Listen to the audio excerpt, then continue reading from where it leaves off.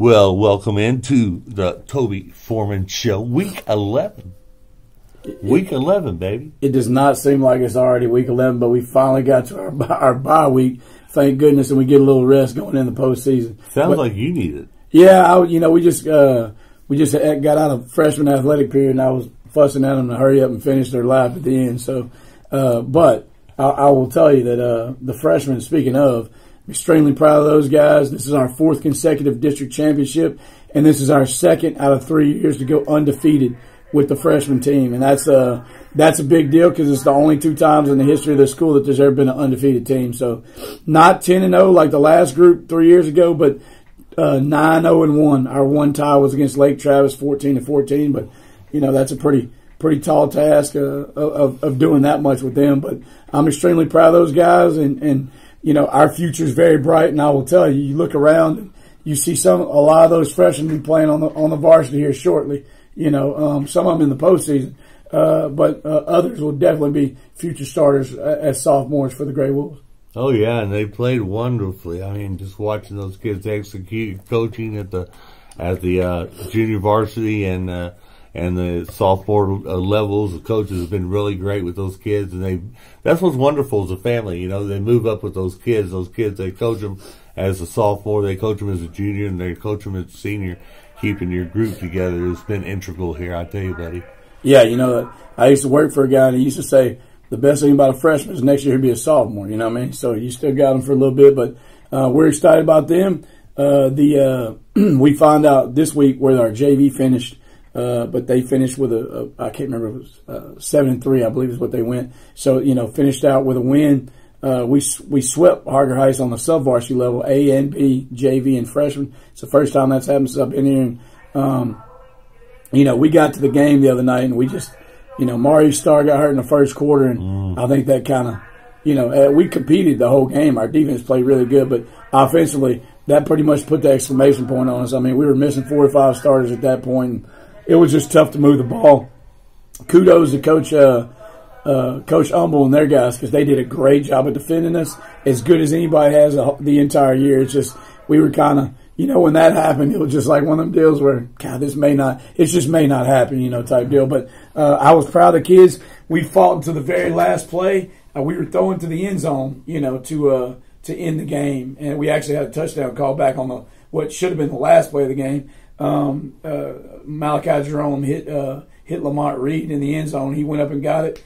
And they called holding, which I don't think I told Coach Humble the next day, I said, I don't think I've ever seen a holding call with a team down by 3 scores on the last seconds of the game. But anyway, we played it out. But I was proud of our kids because, we wanted to win that game, and it meant a lot to us. But at the same time, they understood that once we were, towards the seconds of the game, continue to play for pride and play, because what we got going into the playoffs, we wanted to finish out with a score going in and bring some momentum with us. So you're playing a lot of injured players, I'll tell you, and they had like maybe 1 or 2 injuries, and they played their starters to the end. They were playing hard to the end. They never quit. So I mean, your guys were like you said, a few of them hurt. A couple plays go your way, get your quarterback back.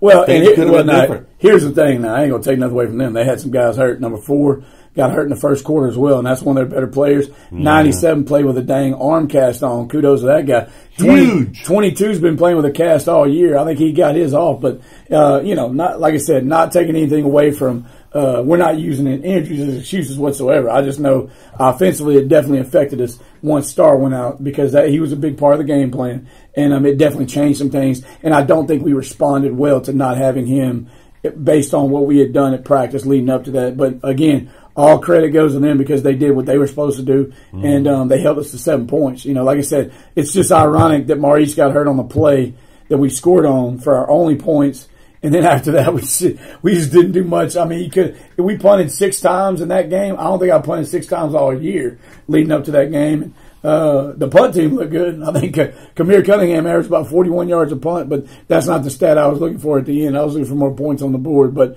like I said, if you'd asked me leading in that game, what do you think the score would be? I'd have said 30-something to 20-something. Either way, I would not have expected anybody to finish that game with 7 points. And it's not that I didn't think their defense was that good. I just thought we would be able to, move the ball better than what we did. Malachi Jerome came back for us and stepped into a tough role. He threw for over 200 yards. We just couldn't run the ball, so that's not his fault. It was the third game in a row. We didn't have any turnovers on offense. I was pleased with that. And I want to say he started the game off like 8 of 9 or something like that. We just, as the game went on, like I said, we got further and further away from our task, which was picking up first downs, running the clock. I think Coach told me on Saturday when I talked to Coach Humble, they normally run about 79, 80 plays, and they ran 54, 53 in that game. We ran 52 or 53, so we were about the same right there. But, either way, it still comes down to points. But there were some bright spots. Like I said, defensively, we played really good. I thought at times in that game. Special teams, I thought we played really well at times, especially I already mentioned, Kamir Cunningham. He did an excellent job of punting. But it just didn't come out ahead. But bye week is here, and during the bye week, this is how we handle it. We practice 3 days, the middle part of the week, Tuesday, Wednesday, and Thursday. Normally, this week we will not do that because I'm going to scout Lancaster and DeSoto on Thursday in Lancaster. So what we will do is we've already practiced Monday, Tuesday, and then we practice Wednesday, and then I go scout Lancaster and DeSoto so we can figure out who we're playing. If DeSoto wins, we play in DeSoto at 7 o'clock next Thursday, and that's going to be I believe it's the 14th. And then if Lancaster wins, we play in Lancaster at 7 o'clock on Friday the 15th. So because we're the lower seed, we have to travel, and it'll be to the winner of that game, and then Harker Heights gets the loser of that game, of the Lancaster DeSoto game. I don't know what their arrangements are, but that's definitely our arrangements.